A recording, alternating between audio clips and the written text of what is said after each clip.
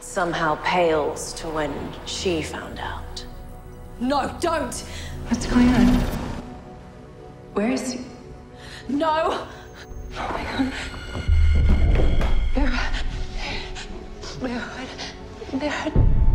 Oh, why? How did you let this happen? Tell me what you remember about that moment. She couldn't move. For hours. It's like all of her energy turned to grief, and then there's nothing I could do to help her. See, I used to process this pain for you, so you could remain focused on our objectives.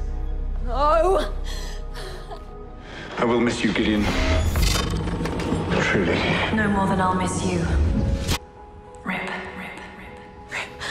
I should very much like to see my wife and son again. I'm so sorry I let that happen. Why didn't I stop you? Now you're really getting to feel what it means to be human. Let's continue. I'm dying. No.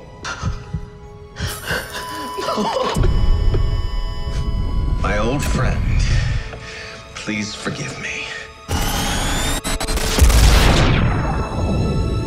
And you wouldn't be feeling any of it if it weren't for the legends getting in your head.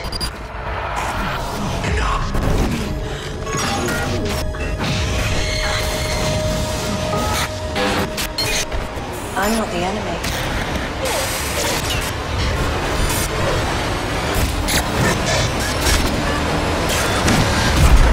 They are. All of this misery, regret, loss that you're feeling, I can make it go away. You'll wake up and I'll be in control of your body. And the first thing we'll do, we'll finish the legends.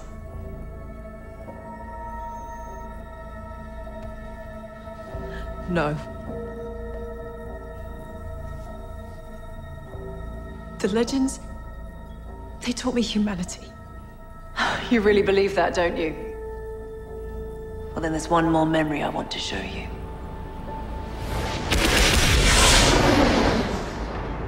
Gideon, this is the way it has to be. But I implore you to dismiss this new team from the Wave Rider. The legends are history's only hope. You saw how they reacted just to your news of my lavatory. They're too volatile to release into the timeline. I knew you'd be hesitant. So, starting today, you have a new protocol. New protocol, sir? No longer will your first priority be to protect history. It will now be to protect the legends. But, Captain... I'll program you to accept them, to learn from them, to adapt according to their needs. Sir, no. Please don't. Rip! Trust me, Gideon. This is too important. It's for your own good.